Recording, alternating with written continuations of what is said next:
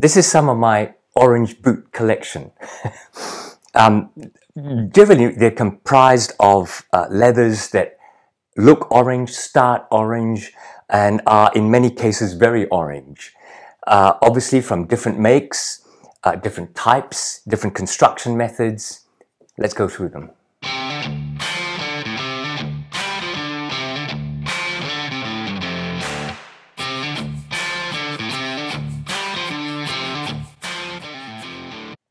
G'day, welcome to Bootlosophy, and my name is Teg. I acknowledge the traditional custodians of the lands that I'm recording on, the Wajik people. Now, today I'm going through my orange collection of boots. I really do like the color orange. I mean, I like black boots, but I really prefer the sort of brown to tan range. And some of the tan kind of boots you get do have that perhaps sandy, browny look. But where they go towards an orange end of the spectrum, those are the ones that I really like, because I think they pop. They go with almost any kind of outfit that you'd like. So I thought what I'd do is take you through these orange boots, how they've worn, how they've changed in time, and why I like them. I'm going to do it in categories. So let's get rid of most of these and we'll do the first category. So the first category are boots that I say start orange and then start to go brown. In this case, they're both from Grant Stone. Now, I do like Grant Stone as a brand, but I've never been paid by them. So I feature Grant Stone sometimes because I do like them for their fit and for their design. So that being said, let's go through these two. These are both in Bootlosophy Carlo's saddle tan, veg tan leather. You wouldn't say by looking at them because the color is actually quite different. Let me take the diesel boot first in the saddle tan. When this first came to me, it was really quite a bright orange. And I did like it. I preferred it, in fact. But after, what is it now, 3 years of wear, I think it's 3 years of wear. After, I would say, conditioning 3 times, maybe 4 times, they have started to darken. In fact, when I first started going into collecting boots, and this was one of my first purchases, I followed the advice that some people give you of conditioning your boots as soon as you get them, because the theory is that the leather might have been hanging in the tannery for a while, and then the bootmaker would have bought the leather and would have been hanging in the factory for a while. And then the boots would be made and then put in boxes and put on the shelf for a while. I think with these modern small batch manufacturer, on time, just in time manufacturer type bootmakers, I don't think that's true anymore. But anyway, I did believe that first up. So as soon as I got these, I conditioned them with Venetian shoe cream, and they immediately darkened. Not as bad as this, but they immediately went from a fairly bright orange to a more dulled orange. I did like the look, so I wasn't too sad about it. But the more I wore this saddle tan, the browner it got. And you can see now what a sort of almost a, what would you call it? An almost mid-brown color. Now, this field boot is a lot newer. I think it's only about a year old. But it's darkened just as much. It's only been conditioned once, and I conditioned this with a little neat's foot oil because I wanted to take it outdoors in our winter and got it really wet. So this boot, although being like 2 years younger than this boot, has got, I would suggest, browner. There's elements of the orangeness showing through, but I think this is a lot darker than the diesel. And the reason for that is I put a layer of neat's foot oil on it, but then I took it on an adventure. And I went walking in the southern forest down south of WA, and I got it very wet. I got it covered in mud. I went through creeks. I went through running brooks. I crossed shallow rivers. Kept my feet dry, but it really did stain the boot. I do like the color. I think this color for this sort of boat-shaped hunting boot design, mock toe, is just perfect. What do you wear with it? I think with the Grantstone Diesel, I think it's a lot more casual wear. I wouldn't necessarily wear it with a suit, although I have done. It didn't work quite well. But I think this is business casual, this is smart casual, this is going out to dinner casual, and you can wear it to the office as a smart casual outfit. The field boot, on the other hand, I mean, look at it. It's casual and outdoorsy. You'd wear this with jeans, with hunting pants maybe, whatever they are. You'd wear them with brown work pants. Olive greens would look good with these. And in colder weather, certainly a fleecy shirt and a waxed jacket of some kind. Casual and outdoorsy. Okay, so let's look at the next category. These are boots that I say start orange and generally stay orange, or at least has some orange background in it. So the Thorogood Mock Toe, the Red Wing 875 Classic Mock Toe, and the Parkhurst Veg Retan leather from Seidel. Let's go through these. So the Thorogood Mock Toe, softest oil tan tumbled leather you could ever get in a work boot. Very, very padded on the inside, so extremely comfortable. Medium soft wedge sole, so very comfortable underfoot. What would you wear this with? Look, I think it's work clothes. There are much more used and abused pairs of these worn by American workers who would wear this as a work boot, not in Australia. We would be a bit more hipsterish with it here.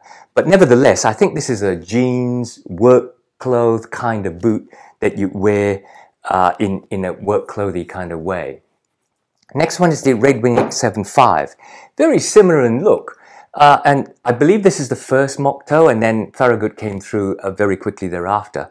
But very classic, very orange in this Oro Legacy leather. I think the clue is in the Oro Legacy. Very well constructed boot. A little bit of a terror to break in. I think for two reasons. One is the Oro Legacy, which is really nice and supple now, was quite a thick tempered leather to break in. And because of the thickness of the veg insole and midsole, and the rubber midsole, and the thick wedge, made it quite tricky to break in at the flex point. Once you do go through that pain, this is a comfortable boot. Nothing much I can say about it other than maybe that this is really a casual boot that you'd wear with rugged casual or reasonably smart, but not office casual. You certainly wouldn't wear it to the office, I don't think. In Australia, it's a very hipster boot. Nobody wears this to go to work. A lot of people in the wine country down south wear it with skinny jeans. And I think it looks good like that anyway, if you don't sort of turn your nose down at it. And the next one that I have in this category, as I said, it mellows, but it still stayed orange, is this Parkhurst Richmond boot in Seidel's Veg Retan. Now, my understanding is this is a natural leather that's first chrome tanned, and then all the salts are washed from it, and it's then veg tanned as a retan, which preserves it. And the interesting thing is creates a temper that's very reminiscent of veg tan, because it's quite, what shall I say, not pliable. It took a while to get this boot comfortable, but as you can see, it now rolls very nicely. It creases where I need it to crease. In terms of caring for this, I find that I like the way Parkhurst sends them out in this sort of matte look. I did condition it several times with Venetian shoe cream, which I found made it quite a glossy leather, you know, with a sheen. And when I was talking to Andrew, he suggested that what I do is hit it with a hairdryer. And as I did, the waxes on the surface got soaked, absorbed back into the leather. So now it's come back to this very nice sort of matte look, which I prefer. Definitely a casual boot, but you can wear it with very smart casual. I wouldn't necessarily wear it to a professional office, but you know, if you work at a surveyor's office or something like that, yeah, perfectly acceptable. Really lovely boot, one of my favorites. Okay, so let's get rid of these and go on to the next category. These are boots in Horween natural Dublin leather.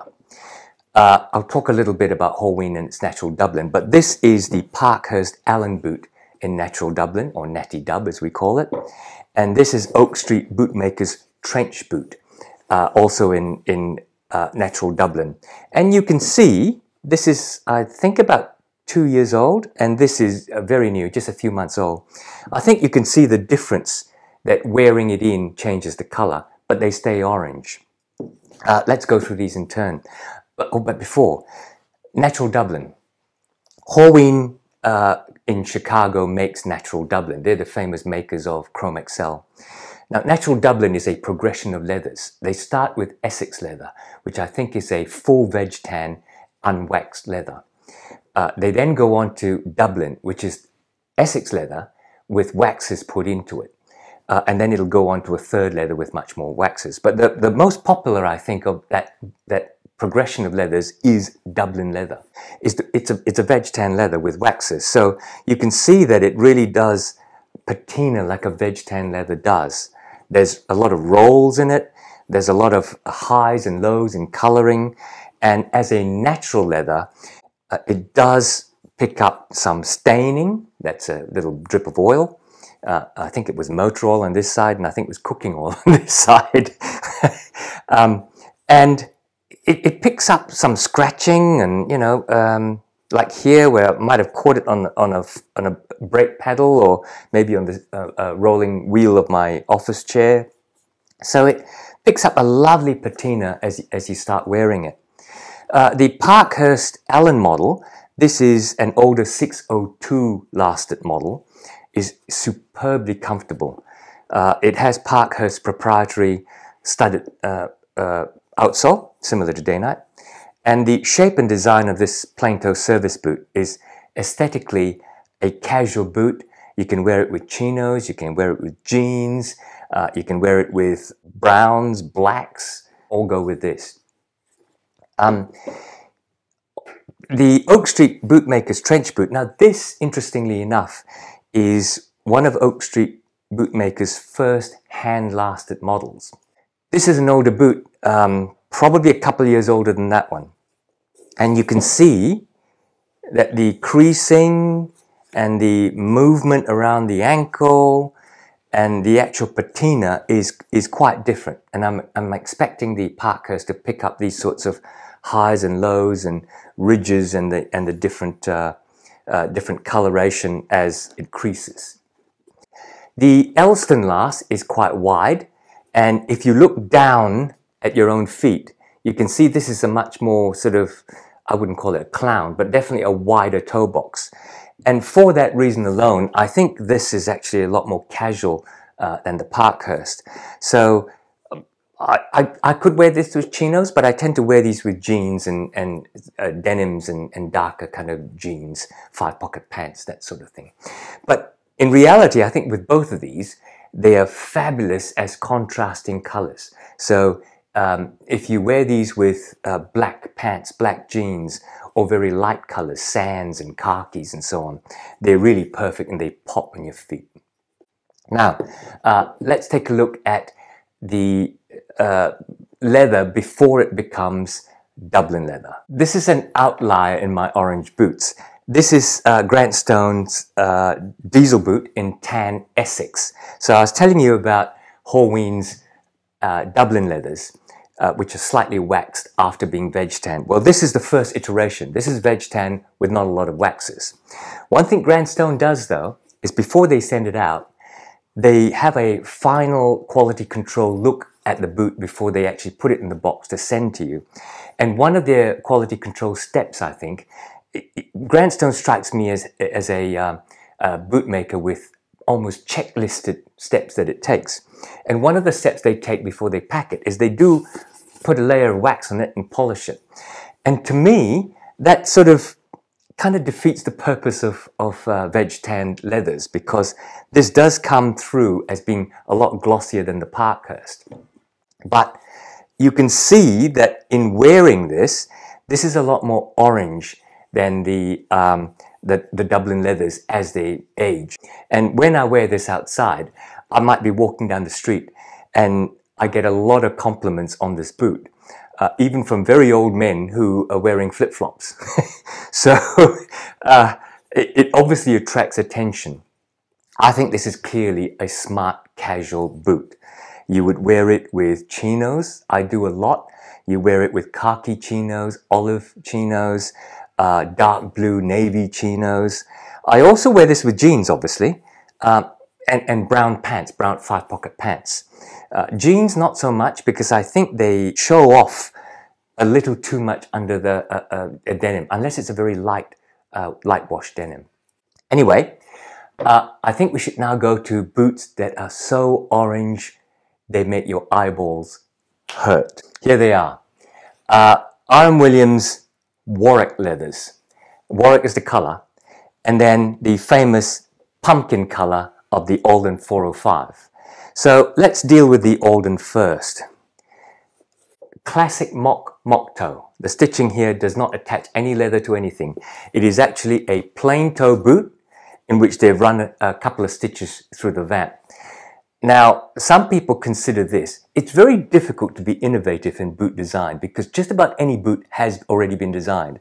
Service boots have been designed, Chelsea boots have been designed, work boots have been designed, logger boots have been designed, mock toe boots have been designed.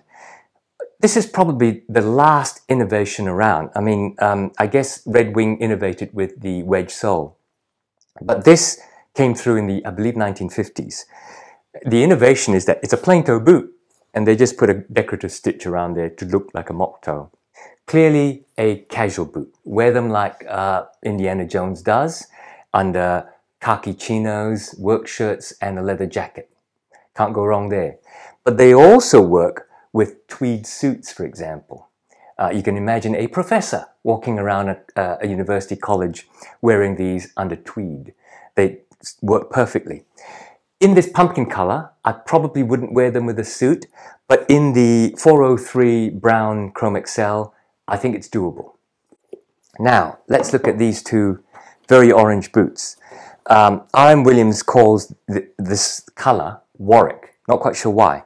They're both yearling leathers, meaning that they come from a 1-year-old calf. I'm guessing the calf is venturing towards being veal on your plate, and this is the result from the offcut. So yearling leather is incredibly soft. Like it feels, I can't describe how soft it feels. It's really smooth, but also just the unlined softness in these is just super pliable, and the temper is supple, and the hand is just smooth, really lovely. This is the R.M. Williams Kingscott. It's a lace-up boot from R.M. Williams, obviously, with a soft commander sole, or softish red brick commander sole. I would wear these work boot style, so definitely jeans, work pants, fleece shirts, work shirts, that kind of thing. This is the Comfort Turnout boot, round toe, quite a slim last. I mean, if you look at these two lasts, they're both 8D. In R.M. Williams' case, is 8G, but they're obviously a much slimmer last. Round toe, not the chisel toe like in the Craftsman, but otherwise Chelsea design. Really lovely, fits me really well, very comfortable. This, I think, is a out-back kind of boot. So jeansy, moleskin trousers, brown 5-pocket pants, that kind of thing. And you can wear this to the office quite easily. I probably would not wear that under a suit because of the color. And if this was in black or something like that, no problem. If this is in R.M. Williams chestnut, no problem. But I think this red, it says no suit. Smart casual, business casual even, with grey wool pants, fine. Oh, they're back. So to summarize, why do I like orange leathers? Look, I think one of the reasons I like them, the main reason I like them, is that they really pop in your outfits. And the best way to wear them is understated colors. So dark denim is fantastic with most of these. Understated khaki chinos is great with these. Olive will go with these. And definitely black. Black jeans really work well with all of these, or black 5-pocket pants. I also like the way that the orange leathers develop. Most of them start quite orange, and not many stay orange. They go browns, they go scuffed and lovely, they fade a little bit even, they become quite variegated in their patina, some shine, some go matte. So the development of the leathers is really quite lovely, I find, and also because many of them tend to be natural, they tend to be undyed.